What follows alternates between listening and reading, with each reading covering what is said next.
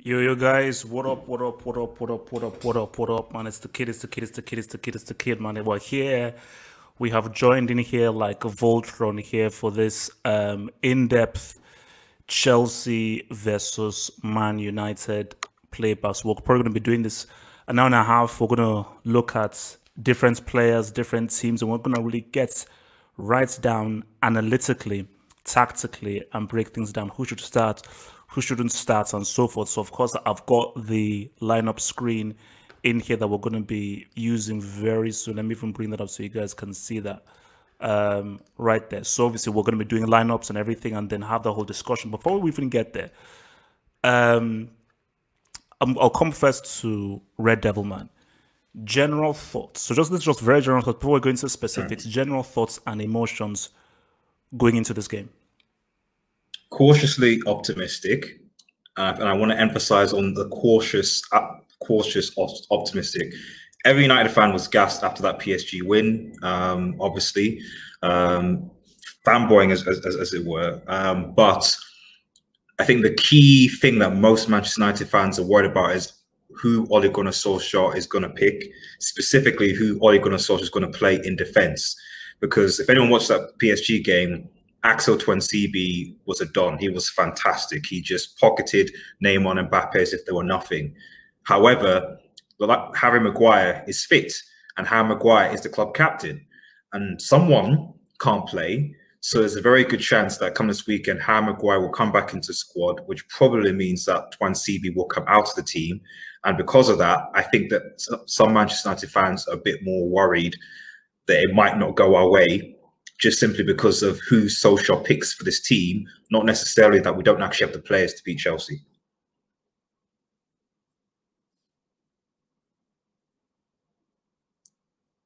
Ooh, hey, Chage, I can't hear you. Sorry. Yeah, we can. There you go. Yeah, there you no, go. So Abdullahi, general thoughts on this game. Are you confident? Are you not confident? Are you feeling like Chelsea, this could be a game where Chelsea could really try and open up Man United, because they have played well against United. So how are you feeling, specifically off the back of that Sevilla game? It's two teams. Like I said before in the last angle, I think I told the Red Devil Studio, if I see Mason in that team, it's completely over. I'm expecting United to beat us like 5 or 6-0. I'm saying it now. Oh, easy, bro. No. 5 or 6. 5 or 6. Yes, sentiment about, because at the moment I really don't understand Frank Lampard's formation. I do not. He keep telling us this person is not fit. This person is not fit. We understand. Must you play Mason Mount in the wing? That is my question to Lampard. Those people in the press conference are not asking the question we fans want. Why you play Mason Mount in the wing? That is my own question for him. He needs to give us a genuine answer for that. If I can't get an answer for that, there's gonna be a problem, a huge one that all the fans is gonna. I love Lampard because he's our record signing. I'm not going to dispute that. But when you do stupid things, you need to use your brain when you do things. I call it stupidity. Because that guy's not the winger. He's a proper midfielder. Why are you playing him on the wing? Why? Why are you playing him on the wing? To accommodate who? German Zidane. That's who you're accommodating, isn't it? German Zidane. That is number 10. He's a number 10.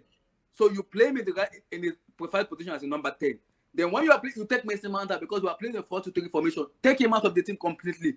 Let him sit on the bench and come in. Maybe 10 or 15 minutes to go. Let him come in and run, press, do all this. Oh, no, because the thing about it is, because again, I have literally been going back and forth with Chelsea fans about this on Twitter and so forth. And I've just been trying to understand the logic. And I'm trying to say, okay, you know what? Let me just try and look at it from their point of view, because I don't understand the footballing logic. Because people say, well, is Hudson-Odoi fully fit? He's fit. It's complete. There's a reason Bayern Munich wants to buy him.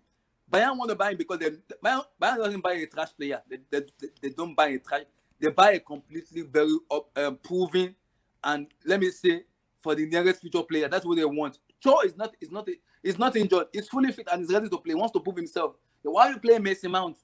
So okay, but then because I think this is crap. This is that ZH is not match fit. Yes. Is ZH, so after all this time, ZH is still not match fit? No, he's not fully fit here. Even himself said yesterday that he's not fully fit here because of the injuries he had in the preseason. We can understand that. as the fans, we understand that it's not because it's gonna be. I'd lie. The way you were speaking, you're speaking as if you're going to lose. Mason Mount actually scored against us the last time you guys beat us. The way you're speaking is if you're going to lose because Mason Mount is in the team. You're going to lose because you can play Mason Mount. I understand you can play Mason Mount. You can play Mason Mount. I understand, but you don't play. You play him in his preferred position as a midfield, not as a wing. Why are you playing him? No, because see, Red obviously the issue is with Mason Mount again. This is not an attack on Mason Mount because yes, the defense is trash and everything, but the issue here is that you want to give yourself the best possible chance for creating chances. Exactly. And if you're in an attacking team on 4-3-3, I need both of my wide players to either two things: get to the byline and cross, or cut in on the inside and shoot. So you need to be doing something in an attacking sense, because people say, oh, Mason Mount is involved in build-up and everything. No, I need my wide players to literally be very critical in how you are attacking and causing problems. Yes. But it just seems as if Chelsea fans are finding every single excuse as to, oh, but he presses, oh, but he's involved in the play. Oh, but AJ, I don't give a F about pressing. What I want is a win. Put Mason Mount on the bench. Put him on the bench. It's simple. He's not going to be like, okay, he's not going to be put on the bench. And to be fair, you beat Manchester United before without Mason Mount. So like he came up clutch in the FA Cup. Fair enough, you know. So when he's played against, he's actually done okay. So when we've beaten you guys, it's been because your defensive line has been great, basically. Red Devil, this is the issue. I don't want okay. I want amazing. Okay. I don't want, oh, he's fine. He does all right. He's not. No. Well, I want amazing, quality, high level. Okay, it's what it is. So my thing is that look, let's just get to the lineup start, and we can then discuss. Just one question after one quick question: was Mason Mount playing when we lubricated you guys 4-0 at the start of last season? Yeah, he did play. He did play. Okay, maybe that explains it. Okay, go on. Before he did, even before he did the lineup, I listened to Frank Lampard, what's called his press conference, and I find it two ways about it. I think like what I heard him say is two ways. I think he's gonna start Olivier Giroud up front, like what I heard him say. I'm not pretty sure, but I think he wants to tweak the formation. He wants to play Timo Werner and Olivier Giroud together, and that's gonna be like it's gonna surprise Ole because I think Lampard wants to do that. I am not sure where Mason Mount is gonna play because I'm hearing he wants to play Olivier Giroud and Timo Werner together. At the moment, maybe 3-5-2, maybe 4-4-2 diamond. He's gonna match Oli. Yeah, I have a feeling that's gonna happen. But you see, the danger there is change your formation if you're playing Bayern Munich or Liverpool. You have to, because do you change your formation against Man United? No. That's my thing. It's like, I think against Man United, Chelsea and Man United are not sort of a million past. They are quite, hence why they finished on the same points last season. Yeah, I agree. So my thing is, you shouldn't have to change your formation. You should already have an MO, a formation that you're fully religiously adhering to, and then you go ahead with that. You change against Bayern based on what they did. You change your formation to try and offset that, because Bayern Munich are playing on a whole other level and everything. So, but look, obviously we'll get to the formations and everything because I want to see what Red Devil formation looks like, but I think Abdullahi, it's 4-2-3-1. Has to be 4-2-3-1. It's 4-2-3-1, yeah. And obviously we'll get to the players that are in there, which I would want to put in. But before we do that, let me just hit this super chat from Tudari123. Thank you for the super chat, big man. Sorry, this is not related to this game. I asked you a few weeks ago if this is the season where Zidane gets exposed, and you said no. How's your view changed? My dear friend, I am frightened of what could happen with Zidane this season, because I think according to the marker, they said it could be sacked if he lose the classic. They'll never sack him. They'll never sack him. They can't do that. They can't. They'll never sack Zidane. When people, this is the thing. When people say sack Zidane, who they what? Is it Pochettino? Is that Pochettino still going to bring in? No. It's not even about that. You can't sack Zidane. Now, he can leave, mutual consent. You cannot sack Zinedine Zidane. That would just look horrible bad. But let me tell you this right now. I am scared for Real Madrid and Zidane this season, because what Shakhtar Donetsk did to those guys. Because see, we're going to talk about El Clasico later on, because we're going to do like a live preview. But I am frightened, because if Barcelona, who already look average, lubricate or baptize Real Madrid, and what's that? 3 losses in a row: Cadiz, freaking Shakhtar Donetsk, and Barcelona. is looking Is sketchy. it, well, is he, well, I was going to say, like, how long is actually Ramos out for? Because obviously the big thing here They say is Ramos he's going to be back for Barcelona. They say he's going to be back. So for me, the big thing with Madrid is like Ramos obviously brings something, much like Henderson, arguably to a lesser extent of Liverpool, he brings things to the Real Madrid team. So if Ramos is in that team, he will galvanise so much, and they will at least make a fight out of it. Oh, they certainly are not going to lose more games to likes of Shakhtar's B team or Cardiff if Ramos is there. The issue for me is if Ramos gets injured, the team they just seem to fall apart. I just don't get it. Like, they just fall apart if Sergio Ramos isn't there, and that's the problem. Okay, look, man. Let's ride with some of these formations, man. So, can you see that well, Red Devil? Yeah, I can. Yeah. All right. Actually, let me just so you guys can sort of. Can you still see that? Is that good? Can you still see? Yeah. Yeah. So, I expect De Gea, obviously. De Gea will be in goal. There's no doubt about that. Yeah. So, who's left back? And you know what? I'm gonna say something about this, but let me just see who you're gonna pick. So, left back. So this is the thing. Like, if I'm honest, Solskjaer can go one of two ways here. We obviously played 3-5-2, 5-3-2, which way you want to go about it, against Paris, and it obviously worked. And a few times last season it worked as well. And even against Chelsea, a few occasions we did play that formation. We are at home, and you'd expect Manchester United to maybe be a bit more attacking in that respect. But there is clearly pressure on Ole Gunnar Solskjaer. And when we look at the likes of Alex Telles, and that's why I'm sliding towards Solskjaer actually playing a back three / back five, to integrate Alex Telles into this team.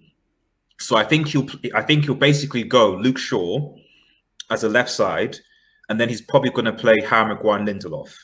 He shouldn't. He really, really shouldn't. But I have a feeling that he will. Then, obviously, in terms of wing backs, you have Alex Telles and Wan-Bissaka on the right. So, okay. So who's going left back then? So who's going left back? So what? Left-sided centre back will be Luke Shaw. Left wing back will be Alex Telles. So I think he will integrate both of those. Essentially, he's going to go similar to how he lined up in Paris. Okay, so you're saying this a back three or a back four? A back three. Okay. So who goes here? So that's left. So Luke Shaw. And then this is Maguire. Maguire, yeah. And then who this is who? Lindelof. Wow. Back three, interesting. Yeah. So is this what a diamond? What's this then? So it'll be like a 3-5-2. Yeah. So wing back. So yeah. So this. Yeah. Or this. No, more the first one. So then it's this. Not. So yeah, I think that. Yeah. And then this is who? It's Alex Telles.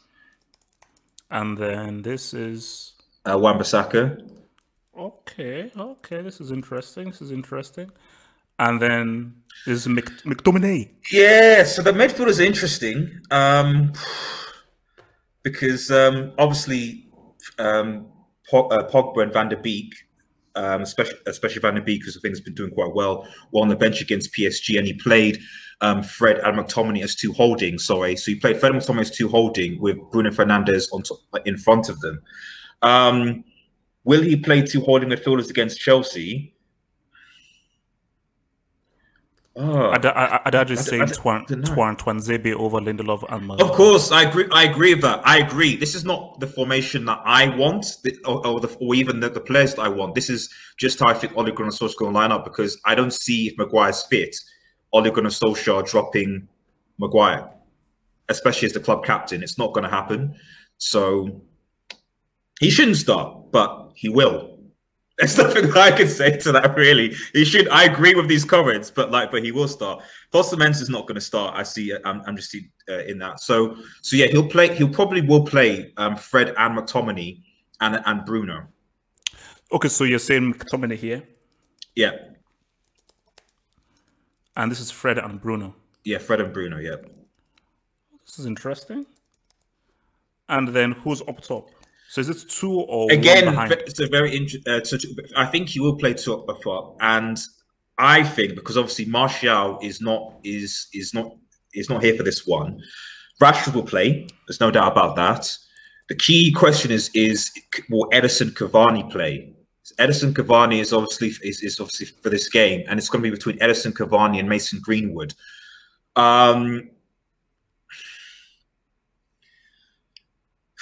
Again, I think that he will probably go with Cavani only because Greenwood is coming back from a small injury. So I think that he will probably bring Greenwood on, but I think he will start Edison Cavani because Edison Cavani, at least from what I got from the press conference, he hasn't trained obviously as much as Greenwood, but he is the fitter of the two strikers, is the impression I got.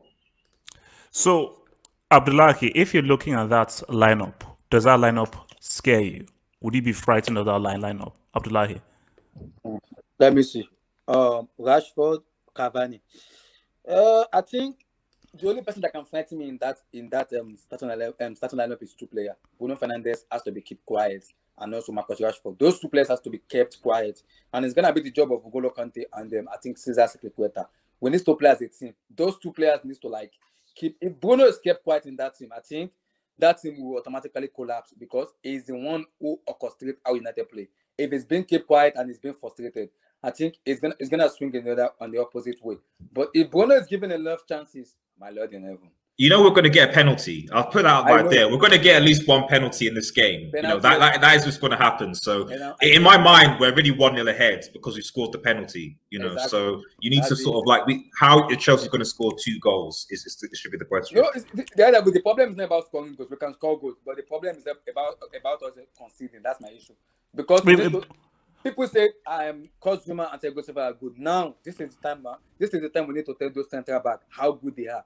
How good is Thiago Silva and Zuma, the partnership, how good they are. No, but my thing though is So you're saying Pogba isn't in this game? It's not. Yeah. Did Pogba? No. The impression I'm getting is that Pogba is either not match fit, or in the way that we're playing in this system that you don't play. You can't play if you're going to play 2 holding in Tom and Fred because they probably will hold. You can't play Pogba in that system, and you have to play Bruno. You could play Pogba where Bruno is, but you couldn't. You in this system you can't play Pogba around. So are you saying this is more about the system or because he's playing like trash? Be honest. I think it's both. I think it looks like he's not fit, or he's trying to build on his fitness. And in this system, because Van der Beek, people forget Van der Beek is when he's played quite good. He's been good, but he's been on the bench. So I think in the system we're playing, because when in the second half of PSG, when we actually started to control the game a bit more than 20 minutes, Solskjaer changed his tactics slightly, and we actually played a diamond instead of a back 3. And so I think that he will go the same way against Chelsea, is what I'm saying. So I think he'll play this formation, and then possibly maybe in the second half, 65 minutes, he will go to a diamond and bring on likes of Pogba and Van der Beek to cause Chelsea more problems. That's how I think he will go. Okay, so alright, let's do our boys now, man. Let's do our boys now. So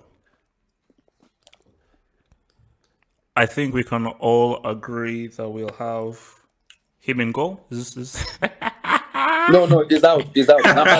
Yeah, he's injured. He's not playing. He's out. Who's in? No. Alexander Balaga is out. Abdullahi, even if he was fully 200% fit, he's not sniffing this pitch. He's not sniffing this pitch. Well, you signed Czech again, isn't it? Czech's there, isn't he? Bro, you know, so Czech can go and goal. You know, this is how it is, bro. That's how it is. That's the keeper. So boom. So Czech is not there. Czech is not there. I don't care. Look, if he's not, he will go there in second choice. John Chilwell left. Yeah.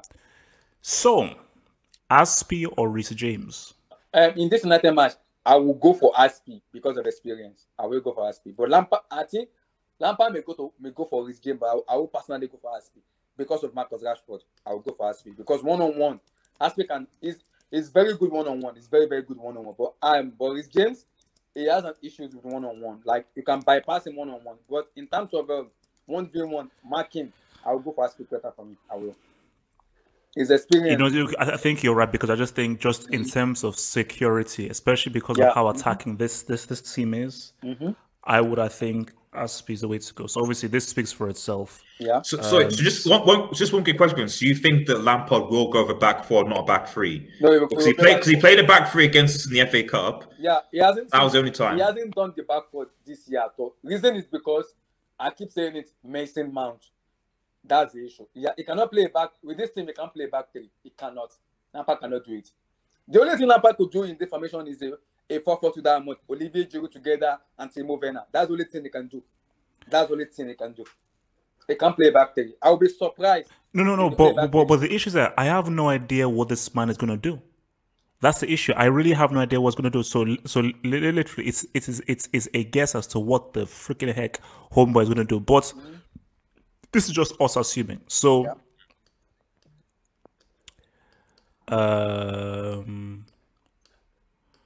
basically, this here it picks itself. So obviously, Kante, Ugolo Kante, and Mateo Kovacic. And Kovacic. Yeah. What's wrong with Kante, by the way? He seems to be a bit, suffering from some. The guy's tired, man. He's tired. Fatigue now. Fatigue. But no, fatigue, and also I think what I'm hearing is Lampard wants to build him into a Makelele role. But the issue with it is the problem with playing Makelele role is you need a player who can be a carrier of the ball, who can just carry the ball from the midfield to the attacking player. That's why we need Kovacic. If you want Kante to play in the Makelele role, you need Kovacic to play week in and week out. You need him to play because this team is lacking a proper DM. It's lacking a proper DM. And you want Kante to play in that Makelele role, you need the ball carrier who can carry the ball from the midfield to the attacking player. And which Kovacic can do very, very well. That's why I want him to play ahead of Jorginho. Because if Jorginho get pressed, my Lord in heaven, we're done. If he get pressed, we are done. What are we doing here? Bear in mind, this is who you think Lampard's going to pick, by the way, not who you want Lampard to pick. No. This is who I think should be picked. Oh, right, okay. So this is a Lampard thing. This is who we think should be picked. So this is obviously... So no Mason Mount then. What? Mason what? Well, he's gonna be playing. That's you might as well accept. He's gonna be playing. This is the real formation.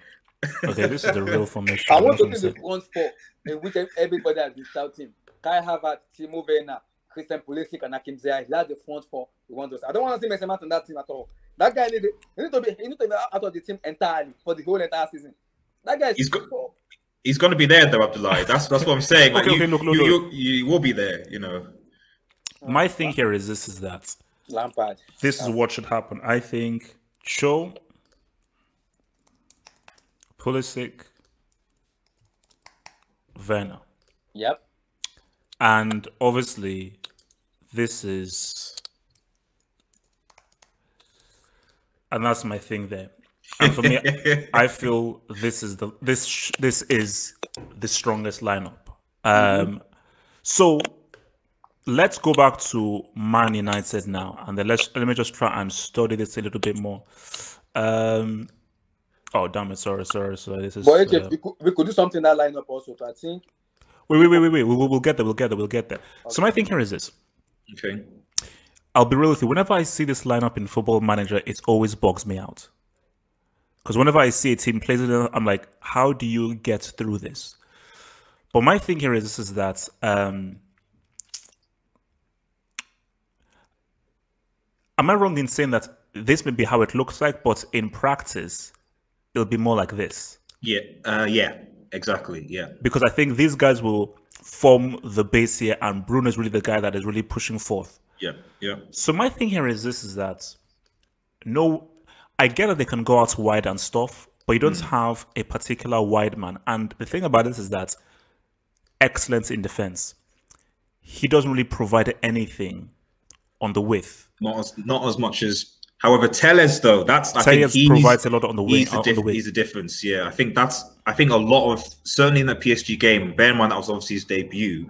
I think as a United fan, it was refreshed. It was like as if we've not even seen that for ages. Because to be frank, Luke Shaw, the amount of crosses, delivery that Alex Telles actually did in that game, especially from corners, was probably just as good as Bruno's in that respect. So I think that if we're talking about, for me, if I'm a Chelsea fan and the unpredictability of the Manchester United squad is, how is Alex Telles going to play? Because you don't know how Alex Telles is going to play in this game. And if Cavani starts, how are Manchester United going to use Cavani? Because obviously Cavani is much more of a traditional number 9, someone who can control the ball, who's obviously very clinical. How are those two players going to play in this Manchester United system?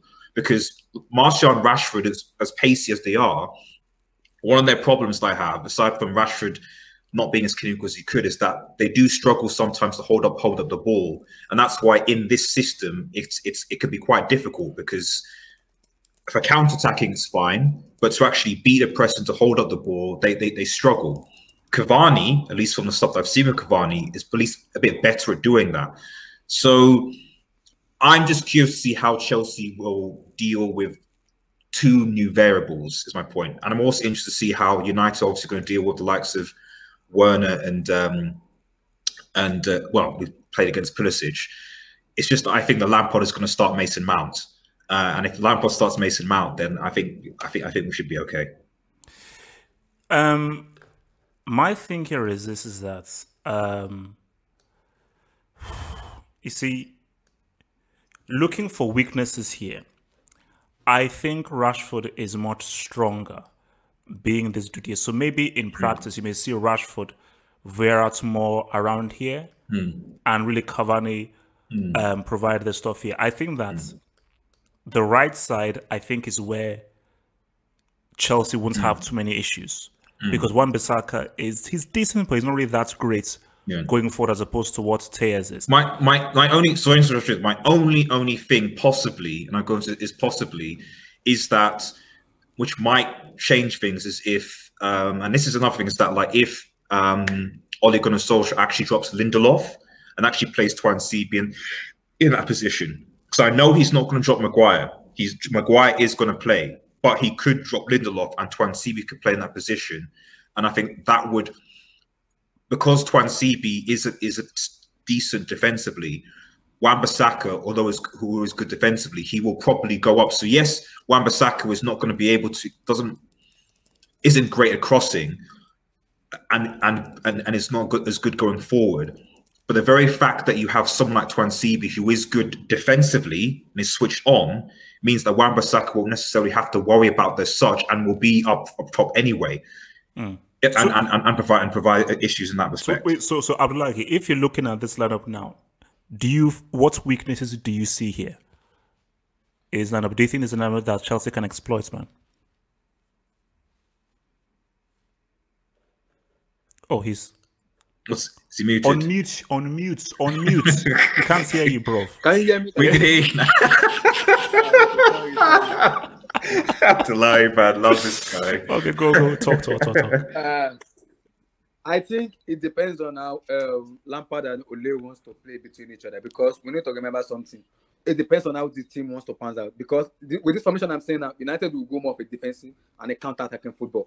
And it suits United a lot when they go on the counter.